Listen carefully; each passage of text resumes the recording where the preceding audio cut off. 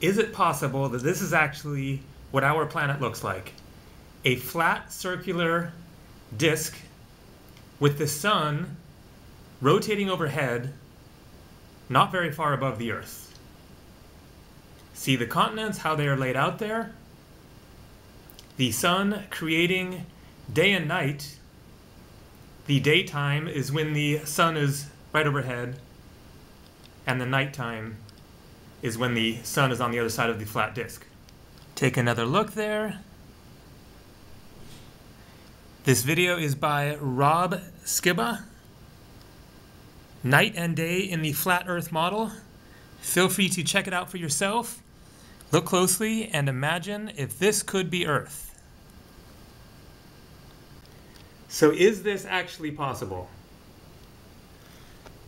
Is it rational, reasonable, conceivable, supportable by verifiable evidence and common sense that our world could conceivably be a flat disk instead of the globe, the sphere that we are also familiar with?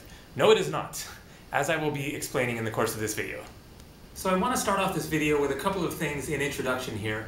The first is that I made a video debunking the flat Earth a little over a year ago, and not surprisingly that got a lot of criticism and debate and lots of thumbs down from flat Earth believers.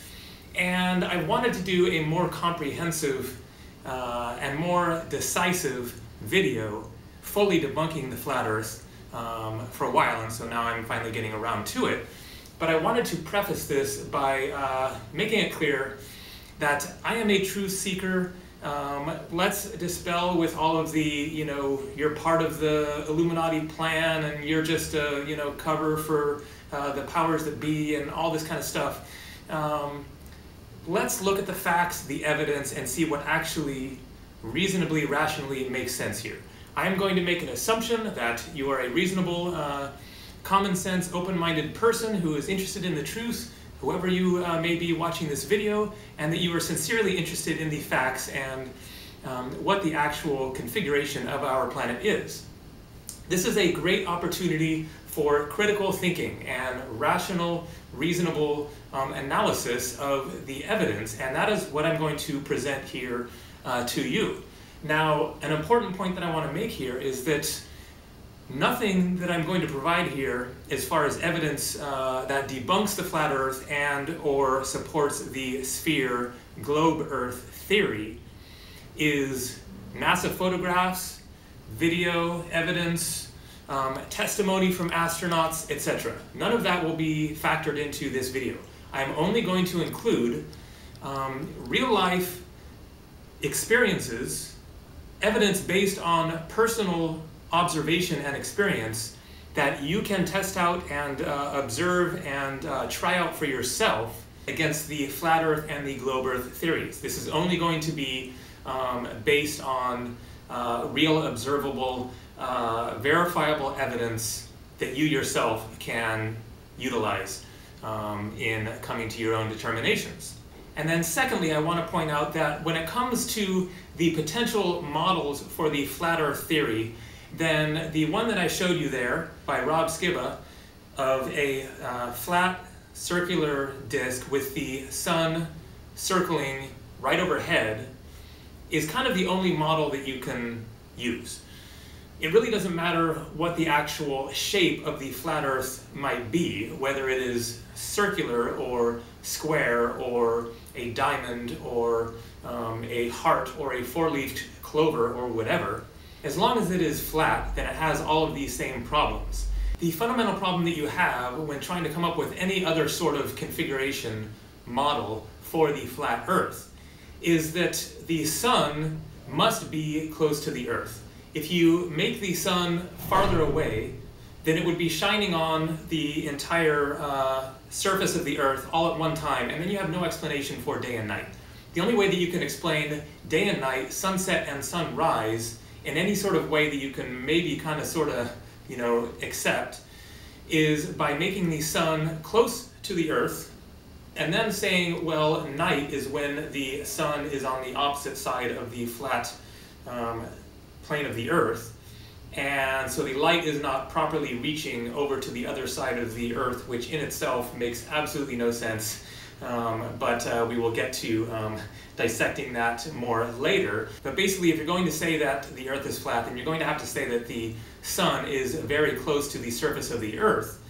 And so in debunking that video there, then I would assert that I am debunking any possible flat Earth theory. And so jumping now to the evidence. Number one is an example based on personal experience that anybody can recreate themselves. And I think this example alone is something that, for one thing, anybody can relate to and understand, and is so practical and so just obvious of a massive problem for the flat Earth theory that I think this alone will convince many people that the flat Earth theory is just completely wrong and absurd. So here's the deal. I have conducted this experiment myself many times, and it involves flying in an airplane. So the way that the flat Earth theory explains day and night and sunset and sunrise is like this. It is called the law of perspective, as they say. And so when you watch the sunset, then it might appear to you that the sun is being obscured by the horizon. Say that you are watching it in California or elsewhere on the western coast of the United States, looking out at the ocean where you have a clear view of the horizon, and the sun comes down and appears to fall below the horizon, and then you can no longer see it. And so what the flat Earth believers would say is that this is just an illusion of the sun essentially going too far out of your view, and just the reality of the flatness of the Earth and the fact that you could not see forever on the Earth even if it was flat. And so you have the sun that is moving away from you and the ground moving away from you, and at some point they simply inevitably converge, and then that is why the sun appears to set. And so the sun is not going behind the Earth, as we would say in the sphere-believing community. It is simply going off too far away, and it then appears to be obscured by the horizon, but it has just simply gone out of your field of vision, essentially. Now, there are lots of reasons why this doesn't make any sense at all, but following is an example that will illustrate clearly why this is absolutely not happening and is completely impossible. So the flat Earth theory says that the sun is very close to the Earth. There are many flat Earth believers who actually think that the sun is so close to the Earth that it is actually getting tangled up in the clouds. There are videos of people showing the clouds are both in front of and behind the sun, so it appears in this video, and therefore the sun must be just like right there in the cloud layer. Now you can disprove this absolutely for yourself by flying in an airplane. So you hop in an airplane, you take off, get off the ground, and it doesn't take very long at all before you are up above the cloud layer. You will also notice that the sun does not appear to get any larger. And so obviously the sun is a fair amount higher than the cloud layer. Now let's take this to another level and go on a long flight, an extended flight, such as over the Pacific Ocean, which I've done myself many times. Those flights fly at an altitude of 30 to 40,000 feet. That is higher than the peak of Mount Everest. Whatever the exact number is, then you can know for yourself that it is a very, very high height that you are up there in the air, because you can look out your window and see the clouds way the hell down there, way, way, way below the plane that you are flying in. Meanwhile, you can look up, assuming that it is the middle of the day, and you can see the sun up there, and guess what? The sun still has not gotten any larger. And so therefore, based on your own personal subjective experience, then you can conclude with certainty that the sun is very much higher than the cloud layer. So let's just take those numbers as they are. It makes perfect sense, just using your own observation, that the plane is, let's say 30,000 feet up in the air. That is about 6 miles. And the sun is much, much higher than that. Now there's a second thing that you can do here that will fully debunk the idea that the sun setting is a result of the law of perspective, as they say, which is that you can watch the sun set from that same airplane. And I've done this many times myself. You're flying over the Pacific Ocean for hours and hours. It takes, 14 hours to fly from San Francisco to Hong Kong, say. And in the course of that very same flight, then you can watch the sun high overhead, and you can watch it slowly come down and eventually set, and then it gets completely and utterly dark. How is that possible on a flat Earth? And so here you have the flat disk of the Earth. Your airplane is somewhere here, just above the surface of the Earth. And the sun, as we have concluded, is quite a bit higher than that. So it's somewhere up here, circling above the Earth. And you are down here. How in the world can you possibly watch that sun set, go behind the horizon, if it's way up here and you're down here?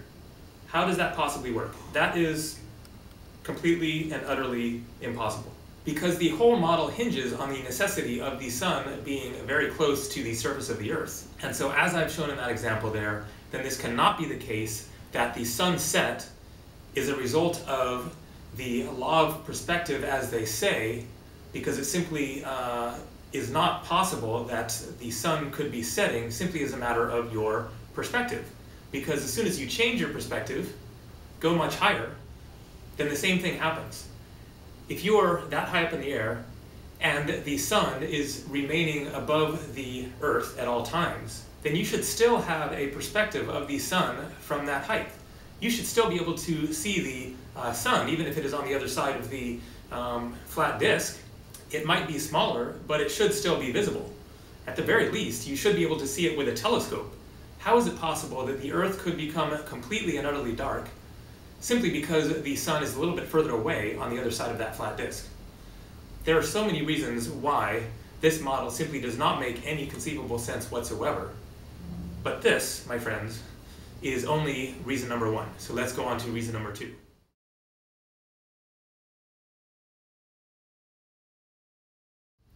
And so when it comes to considering the possible shapes and configurations of our system of the Earth, the Moon, and the Sun, and how they relate to each other, then you have to consider a variety of factors of real-world phenomenon that we all can witness and experience for ourselves that must factor into and make sense within that model that you are asserting is what is going on. Of course, there have been debates for centuries about the shape of the Earth and what the stars are, what the sun is, what the moon is, and all this. So it has been an ongoing debate and a worthy one, but you must factor in these phenomenon that are undeniable.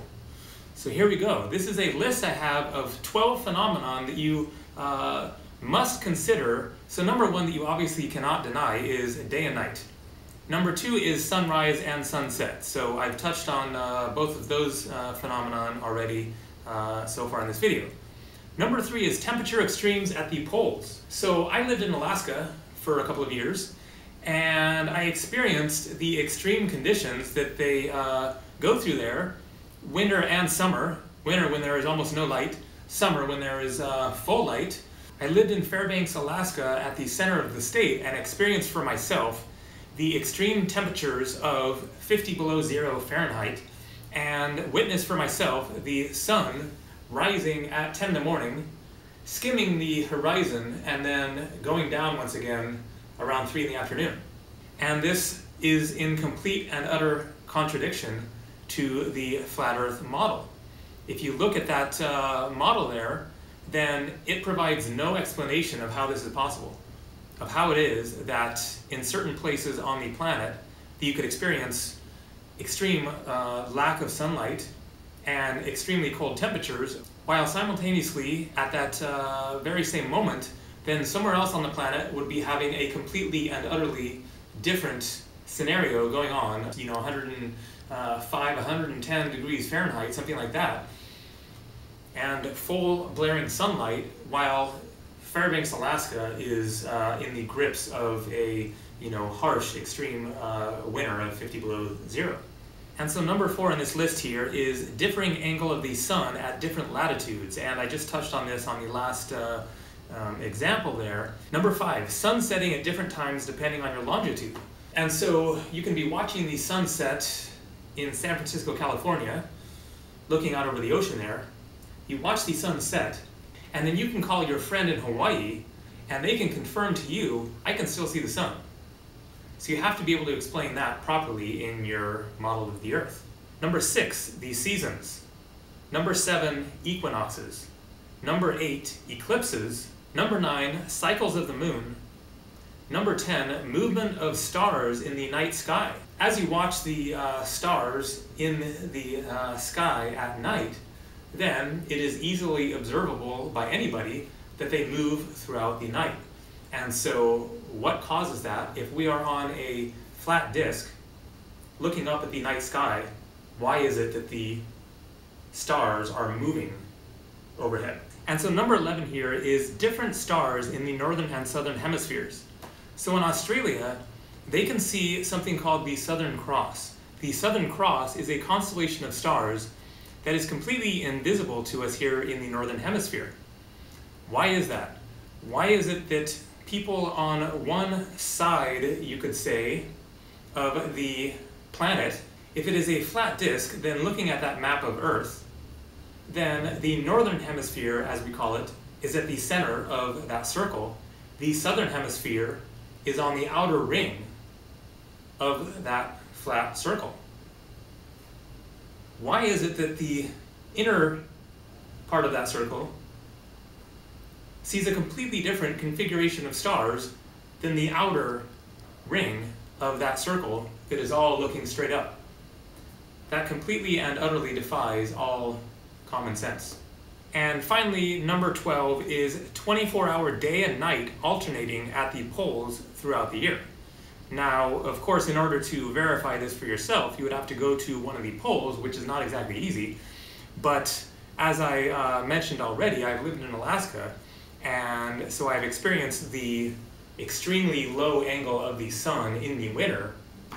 And just by common sense and reasoning and deduction, then I can pretty well convince myself anyways that if you keep going further north, then it makes sense that the pole there is going to be somewhere where you are not going to be able to see the sun at all, or barely at all.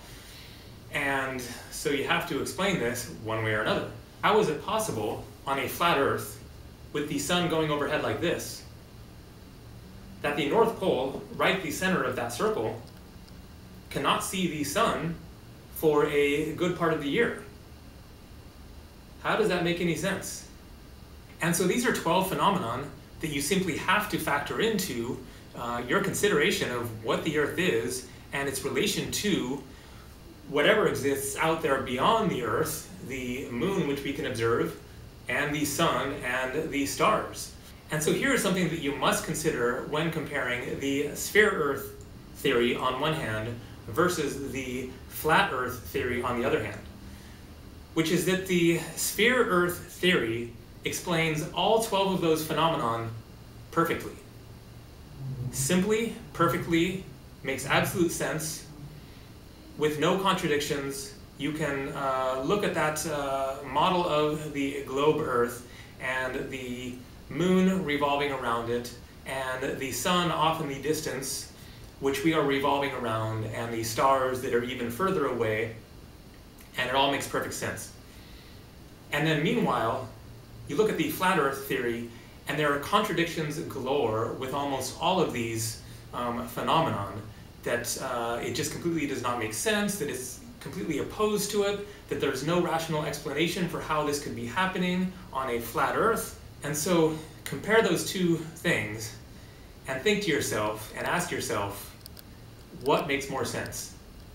You have this incredibly, incredibly complex series of phenomena that are going on simultaneously that you cannot deny, that you can observe, witness, experience for yourself, that are definitely happening all at the same time. And here we have a theory, the sphere, the globe, that explains all of those phenomena perfectly simultaneously. And then meanwhile you have this flat earth theory that does not explain these properly. You have to struggle to try to make sense of any one of them at a time, not to mention all 12 of those synchronistically, simultaneously occurring within that model. And so the next proof involves taking a closer look at the sun. So let's look at that model again and look closely here and consider this. And so you have the sun revolving overhead, just skimming basically above the flat earth. Now, what is the obvious noticeable difference between that sun and the sun that is believed to be 93 million miles away? It is much, much, much, much, much, much smaller. It is actually smaller than the Earth, quite a bit smaller than the Earth. And so the fundamental question you have to ask yourself, if this is the way that the flat Earth has to be with the sun that close to the Earth, is how in the world could a sun of that size last for any significant amount of time whatsoever? What sort of magical, mysterious, physics-bending substance could that sun possibly be that it could last for thousands, millions, billions of years? Even if you are a fundamental Christian and you believe that the Earth is, 6,000 or whatever years old, how long do you think that sun realistically is going to last? A, burning, blazing fireball, a fireball that is so essential to the Earth that it actually supports all life on this planet. If you just consider photosynthesis and the fact that, you can't grow a plant in absolute darkness, right? Anybody can do this experiment for themselves and realize that this is the case.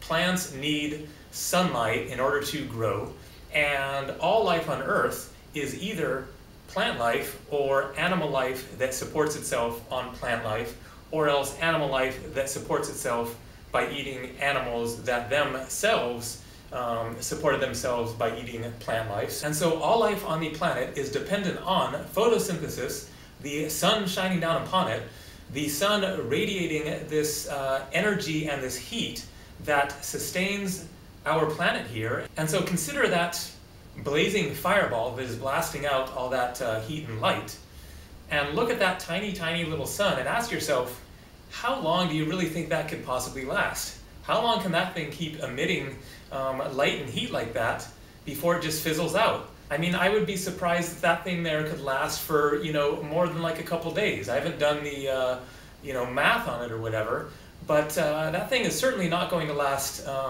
years. It's not going to last hundreds of years. It's not going to last thousands of years. It sure as hell isn't going to last millions of years.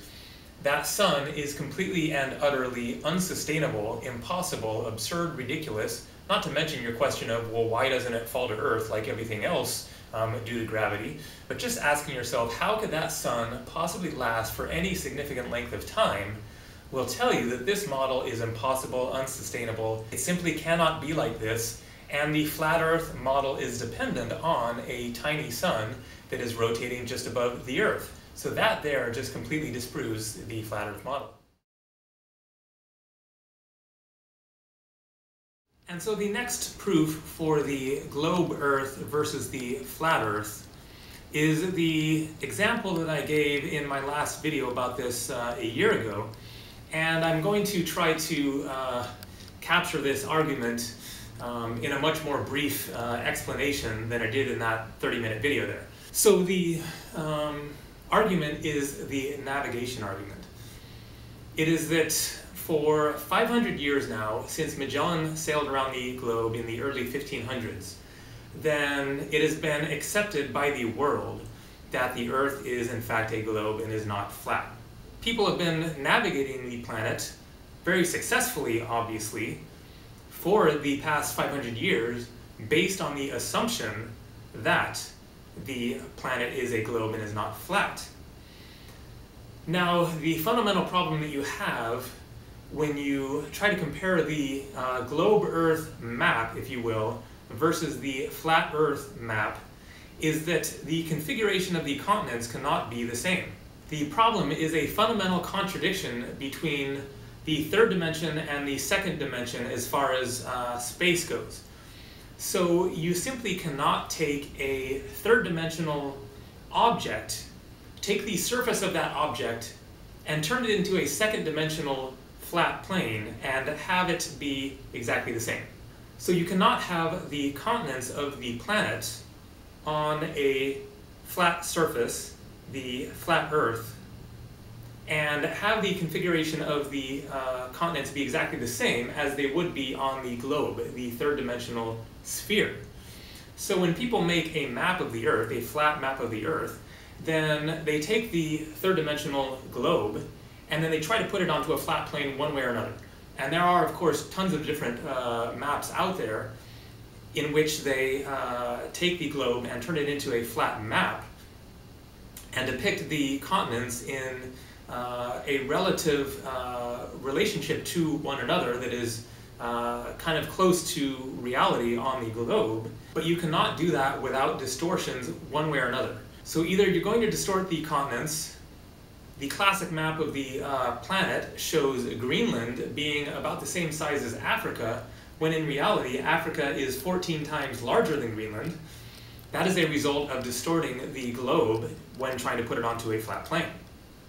And then you can configure it in various other ways. You can take the AEP map, the azimuthal equidistant projection map, which is a flat circle, and flat Earth believers will point to this as evidence of the flat Earth because this map is actually used by navigators. However, it is not taken literally. You cannot take that flat projection of the map and then assume that that is actually what the Earth looks like. That will get you lost. The AEP map is not a flat Earth map. It is a globe Earth map that has been projected onto a flat plane in a circle as a different way of conceiving of the globe than various other, for example, square maps. And so any which way that you do it, then the map is going to look different once you place it onto a plane versus a globe. Just keep that basic concept in mind. I think that we can all understand that. Now I understand, of course, that navigators, sailors, do not sail out into the oceans with a flat map or with a actual globe and expect that they're going to be able to sail the world based just on that. You can't see anything out there when you are away from land, and so there are other ways of navigating that you have to factor in. However, they certainly did still use maps, and they certainly did still draw maps. And the thing is, all of these maps are globe Earth maps. The distances that they show between points on the map, between the continents, between islands, is correspondent with the globe Earth and not with the flat Earth. One major problem that you can hopefully understand is that, especially in the southern hemisphere, as you get further away from the North Pole, then the distances get more and more divergent as you compare the flat Earth versus the globe Earth. So on a globe, then once you pass the equator, going from the north heading south, you cross over the equator, and so the latitudinal lines, the lines going around the globe, start getting larger and larger as you head from the North Pole south until you get to the equator. And then at the equator, you continue going south, and those latitudinal lines start getting smaller and smaller until you get to the South Pole at the bottom of the planet.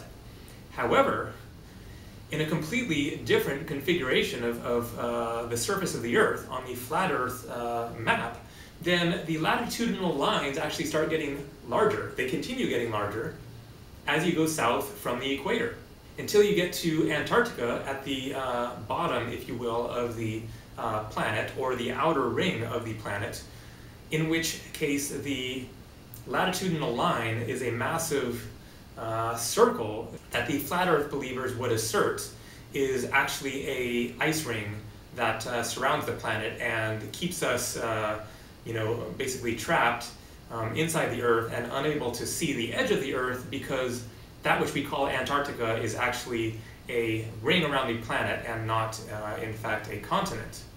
But the major problem with this, when you compare the two models, is that the distances between points on the map in the southern hemisphere are going to be completely different on those two different maps. And so the distances between, for example, islands in the South Pacific is going to be completely different when you compare the flat Earth versus the globe Earth. The distances are different, and if you are a sailor and trying to get from point A to point B, then you need to have the correct distances.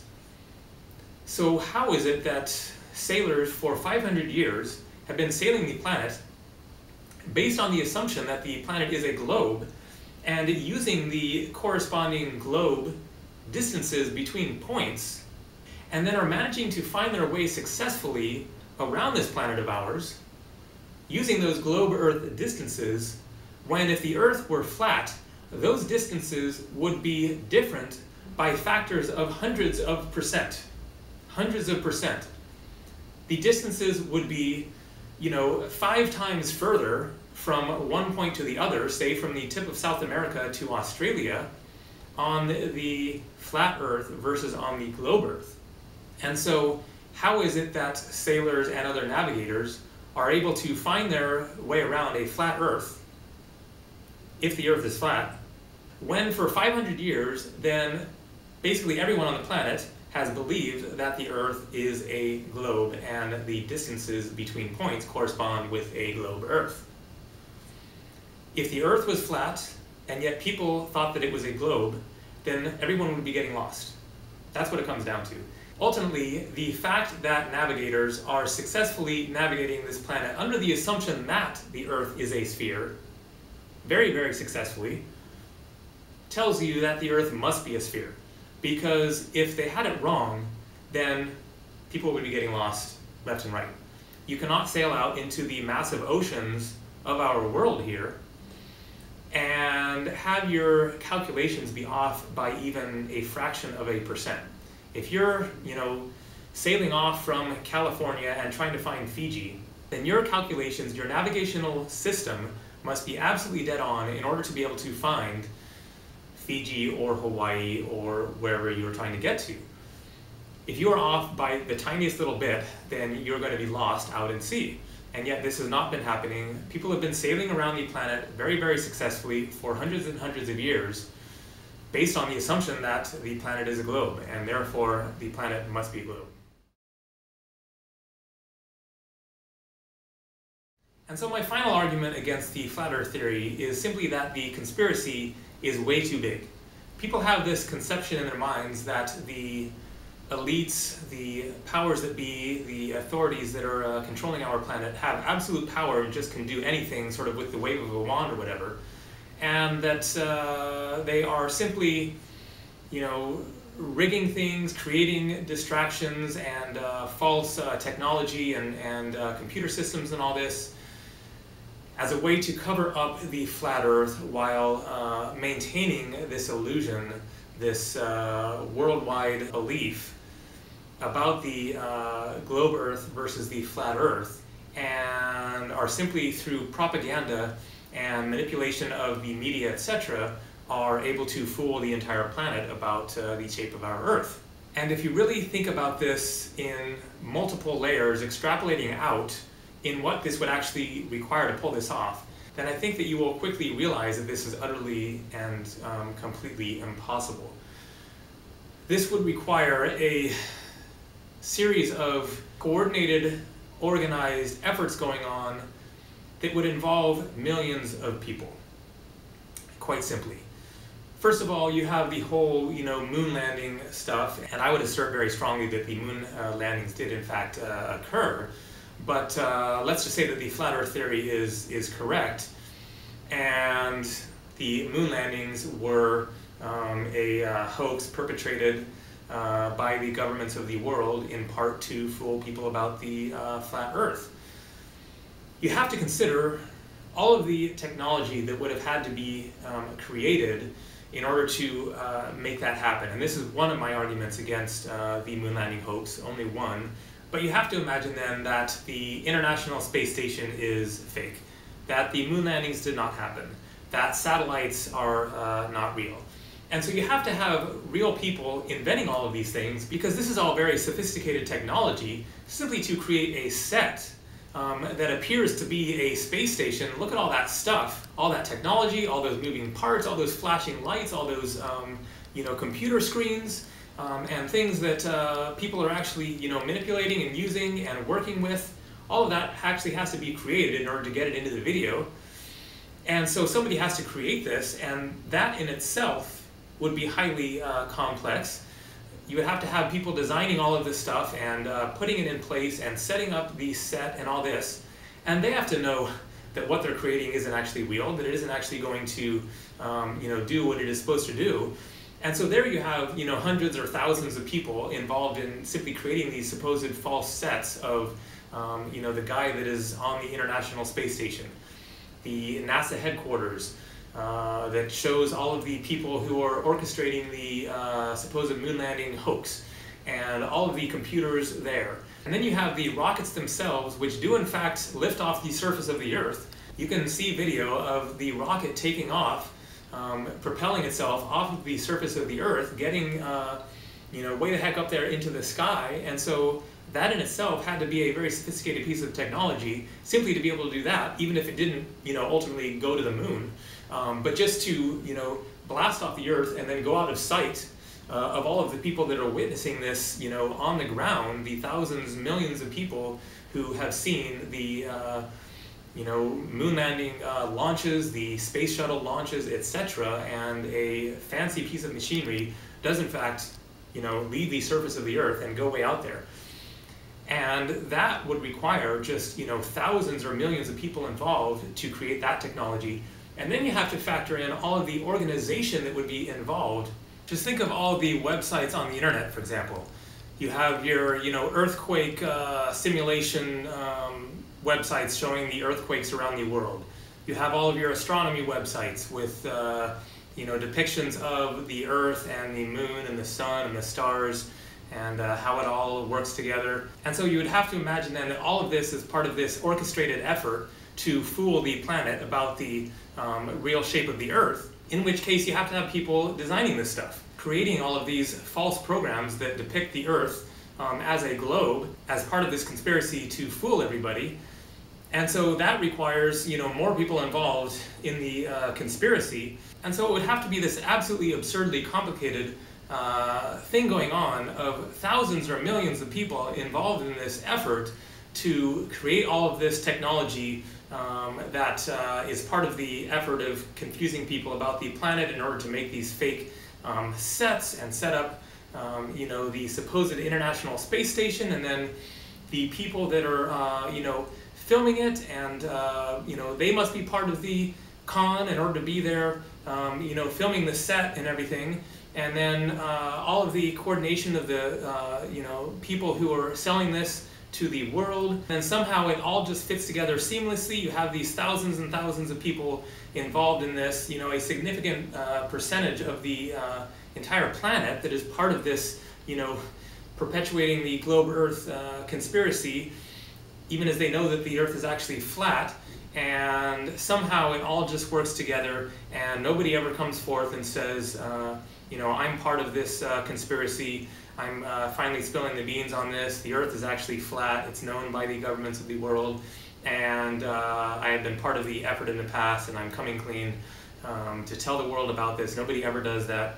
And so it just absolutely and completely boggles the mind to try to imagine, especially in our modern technological world that we live in now, how this could possibly be orchestrated, especially when anybody can go to the local toy store or whatever and buy a telescope and observe the moon and the various heavenly bodies out there for themselves, look at satellites, for example, for themselves, and have access to information that is just practically endless, and that somehow this could all be, just part of some coordinated effort to fool people, and somehow it works seamlessly, and for hundreds of years now, then nobody has been able to poke through the mirage and actually, notice, oh, the Earth is actually flat and we're all being fooled about the shape of our planet. And so there you go, that is my best effort at showing why the flat earth theory is completely and utterly impossible and absurd. And like it or not, maybe it sounds boring, but the earth really is a sphere, as it has been explained by the thousands of scientists over the last hundreds of years, that we are on a spinning orb that is rotating around a sun that is 93 million miles away. And this then explains absolutely perfectly why it is that we live in the world that we live in and how it all works. So I hope that that makes sense. Thanks for watching. Take it easy.